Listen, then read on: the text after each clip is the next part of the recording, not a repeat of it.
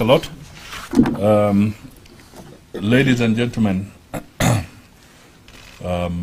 all Kenyans who are also following these proceedings, we as Kenya Kwanza would like to make a statement on a matter that is of grave concern to the people of Kenya. Yet what we have seen is that people seem to be skirting around it, yet the issues are extremely critical. So today, on behalf of Kenya Kwanza, I will be making a statement. It's a fairly comprehensive one, so I would really plead that you listen carefully. Perhaps questions that you may wish to raise later may be in it. But we shall also make sure that you get it as soon as I finish. This is a press statement by the Kenya Kwanza Alliance, and it's titled this way: Uhuru government auctions Kenyan ports in breach of the Constitution. Today, we reveal to Kenyans a clandestine plot by the outgoing handshake government of Uhuru and Raila to illegally mortgage our ports of Mombasa, Lamu and Kisumu to a foreign country. In a secret deal under the guise of an economic cooperation agreement with the United Arab Emirates, and which epitomizes grand corruption, Uhuru has assented to a rip-off that will see a foreign, privately registered entity, Dubai Port World, FZE, take over these key national infrastructural assets. And we shall be releasing a letter signed by the CS Treasury to this entity. Indeed, why would a government with only less than 5 weeks to leave office hurriedly and secretly auction the operations, development, redevelopment, and management of all our ports to a foreign entity? An accountable government should confide in Kenyans why national strategic and security assets are being handed over to a foreign entity. The government should also tell Kenyans why it is risking national security in a clandestine deal at the behest of seemingly vested local interests in the offshore company. Under the ill-disguised economic cooperation agreement, supposedly signed on March 1st, 2022 by the CS Treasury, Mr. Uhuru'S, Kenya will cede ownership and control of not only the 3 ports, but also supporting infrastructure at the ports in the hinterland. It is shocking that Dubai Port will take over the development, operations, management, and expansion of transport logistics service in the Republic of Kenya. The deal was mooted in a meeting in Mombasa, disguised as Raila's birthday party, attended by outgoing President Uhuru Kenyatta, Raila Odinga, and the Governor of Mombasa, Ali Hassan Joho, amongst other state agents who are the principal beneficiaries of the deal. Kenyans will also remember that soon thereafter, the trio made several trips to Dubai jointly and severally.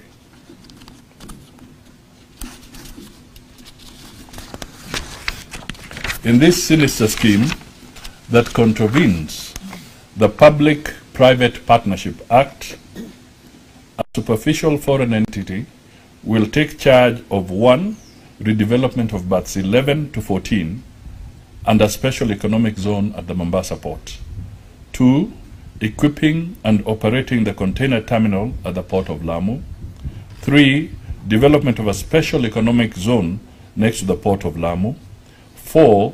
Development and operating cold chains and logistic parks at both Kisumu and Naivasha. In contention is not just that national assets are being disposed of sneakily, but also the illegality in the opaque and hurried nature of this transfer of national assets. Government cannot hide under the Public-Private Partnership Act. Kenyans want to know the details of the contract and whether it adheres to procedures for the identification, selection, feasibility study, pre-tender approval, tendering, negotiation, post-tender approval, monitoring, and evaluation of the projects as provided under the Public-Private Partnership Act. We challenge the government to make public any process and procedure under the Public-Private Partnership Act used to procure such a massive tender. Let Kenyans know the parameters used to initiate the project proposals, to show whether the tender was competitive, and how the tender was awarded to one company without opening the tender for open bidding, noting the costs implications. In protocols observed, if any, in negotiations and the negotiations between the parties, we would like to see all these. Lest the government plays ignorant, we reiterate, or rather lest the government plays ignorant, we reiterate that the government of Kenya owes its citizens an explanation as to why the following legal issues were glossed over. 1. Lack of public participation, opaqueness, and secrecy of the takeover. We at Kenya Kwanza are sure that until now, Kenyans did not know that there is an ongoing secret process to have our ports taken over by a company based in UAE. This is proof that this may be an engagement between a few people in government who may be keen to conclude the illegal deal with speed before government changeover in August.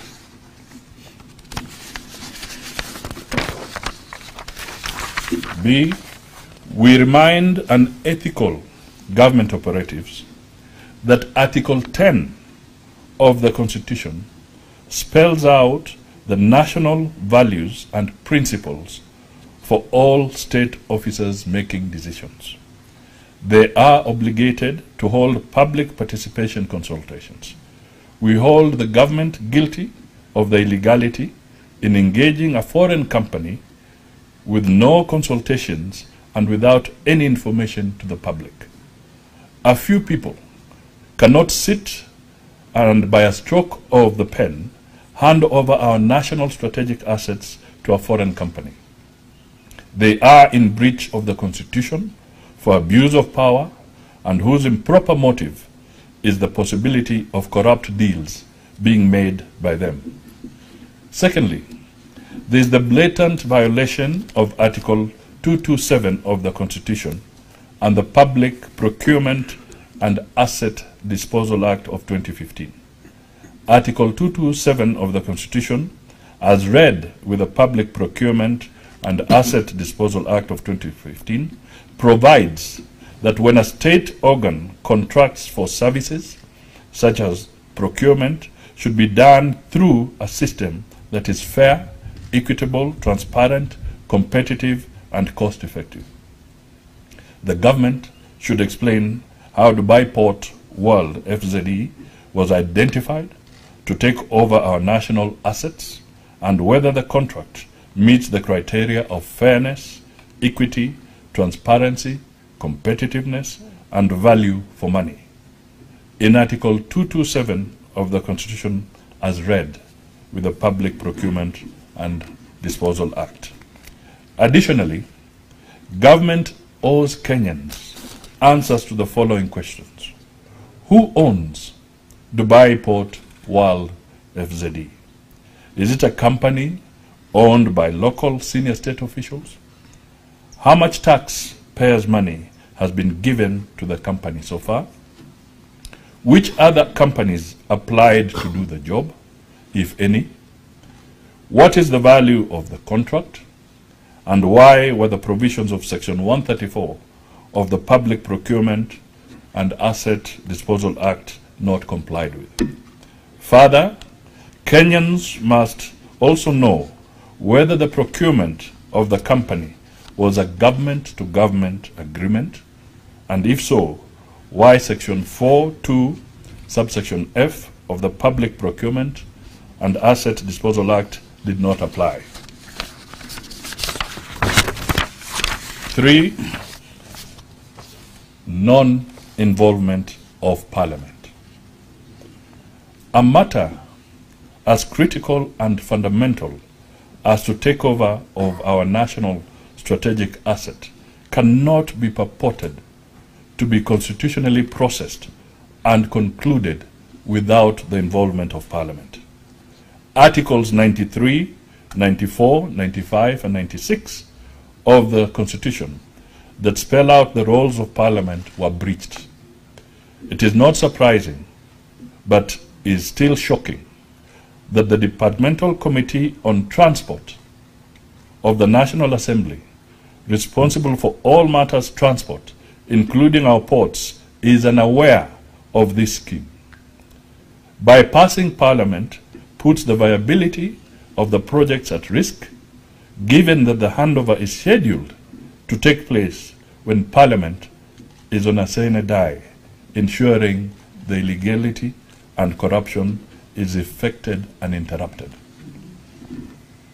There is also the issue of public interest. Where is the public interest in allowing takeover of our national strategic assets by a foreign company? Are Kenyans unable to manage our ports to a point where we cede these national strategic assets to foreigners?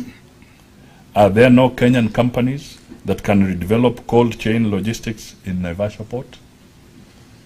Further, lack of public interest raises serious concerns or questions about government commitments to Kenyans. What are the local content requirements, provisions in the Lamu takeover contract? Will our people continue working at the port? Which public interest is served by redeveloping the Naivasha inland port? In whose interest, therefore, are our national assets being auctioned without citizens knowing? The answers to these questions only lead to one conclusion. The ongoing auction is meant to divert billions of shillings to some corrupt people's pockets, 5 weeks to elections, and further benefit senior state officers with undisclosed interests in the ports. Big shame. Fifth, non-involvement of the counties. Paragraph 18 of Part 1 and Paragraph 5 of Part 2 of the 4th Schedule to the Constitution provides that transport, including matters relating to ports and harbors, is a function within the concurrent jurisdiction of both the national and county governments. It appears expeditious corruption that the counties of Lamu, Mombasa, and Nakuru and Kisumu were not consulted in respect to the auction of the ports. But this is not new. It is the history of this government that it chooses to abrogate the Constitution whenever state officers' interests are at stake. Sixth, there's the lack of cabinet approval on national strategic assets. And ladies and gentlemen, you will recall here that cabinet did not meet for almost 2 years. Shame. Yes. It was after the hue and cry from Kenya Kwanza'S that we saw a cabinet meeting being convened a few weeks ago. Ports the world over form part of national strategic security assets in the security architecture of a country. It shames Kenyans that the takeover of our national strategic and security assets by a foreign entity has been done without cabinet approval. It is our submission that national strategic assets belonging to the people of Kenya cannot be auctioned by one person in a manner akin to disposal of private personal property. In conclusion, in the light of the foregoing, we wish to go on record and call out the President of Kenya on this matter. There's a famous saying, we all know that if it looks like a duck, swims like a duck, and quacks like a duck, then probably it is a duck. Absolutely. From the shortcuts we have exposed, the auction of our ports look like corruption. It is swimming like corruption. It is shouting like corruption. And it is certainly corruption. Kenyans are probably staring at the biggest corruption scandal ever. It is a clever machination to fleece Kenyans of billions of shillings before a new government takes over. In fact, the establishment of the Azimio political outfit was principally intended to perpetuate state capture and to privatize national strategic assets using offshore companies whose agents are in the top echelons of Azimio leadership. Shame.